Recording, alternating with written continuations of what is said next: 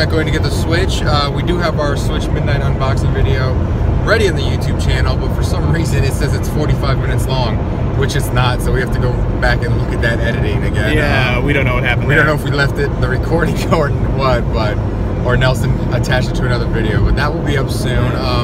We're back doing our before-after movie reviews. Logan premieres today. All the major reviewers are out. It's got a positive rating on Rotten Tomatoes, so I'm looking forward to that. Yeah. So this is the before part. Nelson, what are you looking forward to in Logan? Lots and lots of R-rated Wolverine killing. He says as we have a child visible in the back seat. Well, he's not my child. He's yours. We'll judge your parenting. I'm looking forward to just a good story. It's supposed to be like a road trip western kind of thing. So I'm kind of looking for the genre blending there and just throwing Wolverine in there. And I really hope it's not Hugh Jackman's last outing as Wolverine, because I particularly enjoy him as the character and I don't want to see it replaced. Yeah, it's hard. He's been Wolverine so long, it's hard for me to see anybody else play him. I can't see anybody. I hope. Like, and at least if it's another person that they cast, I hope they do the same thing and they cast an unknown. Well, I hope they let the character breathe for a little bit before they recast. That like, too. They can't reboot it immediately. Give me like 10 years maybe of no Wolverine.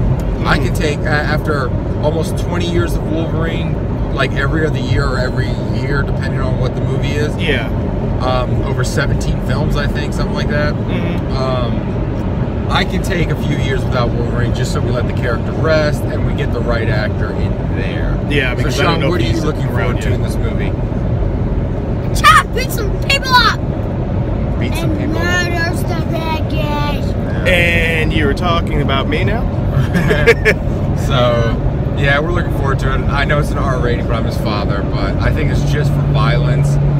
And I'm one of those parents, I don't think violence is that harmful to a child if you explain to the child about the violence, which I feel I've done. I've done very well. After all, he does watch WWE with us on a constant basis, and he's yet to get a note home from school for beating up kids. In fact, he's very well behaved, so.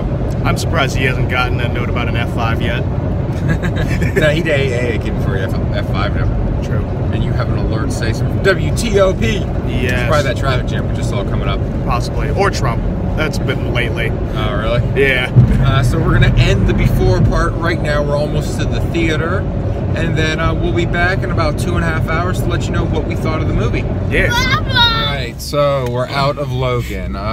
Overall, good movie. Yeah, I liked it. Long. It was a little long. 10:30 showing. It's now 1:17. Granted, we did have the previews in there, but... Yeah. Wow, that was a long movie. It was. But I enjoyed it. I think they could have easily cut 30 minutes out of there. I'm not gonna say what points they should have cut, because there's a couple things that they could have edited differently and done differently to cut down on that movie. Yeah. Because sometimes when you have a long movie, sometimes it needs to be long. That didn't need to be that long. Yeah, it could have stood to be a little bit shorter. But I also kind of wish they had like one more scene, maybe.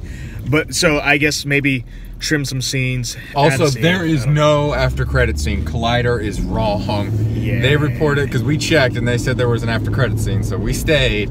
Though we did get to listen to one of my all-time favorite songs, "The Man Comes Around" by Johnny Cash. Yes. But I have that on my iPod. I can just play that whenever. Exactly. Oh, holy crap. So, lots of cursing. there's a lot of cursing. Like, it's kind of funny how they went with the R rating. Because I feel that movie still could have been done with a PG-13 rating. Just you take out the cursing. Yeah, it probably could have gotten... It could have gotten away with a PG-13. So yeah. It's very violent, but I don't think it's any more violent than a lot of PG-13 movies. Well, I don't know. You don't have dismemberment. Nah, that's true. There's a couple. That's the thing. The couple. But like I said, like those things, like it could have been. They could have done it in a PG-13 way. Yeah, they probably could have done it that way. Like it feels like one of those things. The R ratings, the shock value. Yeah, probably. So like, oh, look at this. Deadpool did well with an R rating. We're gonna do R rating, which doesn't detract from the movie, but I think Fox might have cut into their profits by making it R, because they could have made that movie a PG-13 movie and it would have been just fine. Yeah, more than likely. But no, we like the hindsight's movie. 2020. I would say it's a solid 7 out of 10. If it didn't drag at some parts, I probably would have liked it a lot more. Would have gotten a higher score from me. Yeah. But because of those parts that drag in the middle, it's just kind of like, I did like look at my watch once or twice in that film. So I was kind of like, man, I kind of want to go now. It needs to hurry up and finish. So overall, like I said, solid 7 out of 10 movie. Yeah, it was good. Yeah, you said you were hoping there's a director's cut coming out on Yeah, I hope there would be a director's cut. My response to that was, you want it longer? Yes. Well, I feel like, because I mean, a director's cut could mean a couple different things. You could change scenes and how they flow, and you know their arrangement. Because True. if you look at like the Expendables director's cut, that's actually almost completely different. Well, not completely different. Well, I'm not quite sure how you'd rearrange some of those scenes, because the movie is very. Well, I'm not saying they're going to rearrange any scenes, but you could definitely trim this like a bunch of different scenes differently, and then that would make room for another scene. So. Maybe, but definitely worth going to see. I don't know if you have to see it in theaters. There was nothing particularly about the film, kind of like with Doctor Strange, where you needed to see that in IMAX 3D to get the full effect. It's a good movie. If you've got a family or a bunch of people who want to see it, might want to wait to rent it on Redbox or one of the many streaming services that it'll probably be on. Yeah. I don't necessarily say it's worth. Definitely go to a matinee if you're gonna go. We saw the matinee, so it was like $6. Yeah. It's long, so I'm glad we didn't go see the 7 o'clock showing last night, or the 10 o'clock showing. Yeah. That would have made up for a horrible evening. Yeah. Not a horrible evening in a bad movie, just I was already tired yesterday as it was. I'd have been tired throughout that movie. So, yeah, go check it out. Definitely worth one watch. You know, this might be the first Wolverine movie I don't buy on Blu-ray. I'll probably buy it. Well, one of us will have it then. Yeah. We'll have to wait and see. So, Nelson, what's your overall rating for it? I would agree with about a 7. 7's pretty so that pretty is solid. The unit. 8. You give it an 8. So the unit. So I guess that averages out to like a 7.2 total. So that's still fresh. Yeah. So yeah, it sounds like we're dogging the movie, and I don't mean to.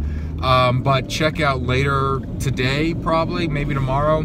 We'll have a spoiler talk up, because like I said, some of the things that I would have changed to the movie, I don't want to say here, because they would be very be very spoilerish. It's not like, oh, you could have just cut this scene from the trailers out. No, it's nothing like that. It's a pretty big scene that they could have shot differently and saved some time on. Yeah. So that's all from now. We're gonna go play the Switch now. All right. Bye.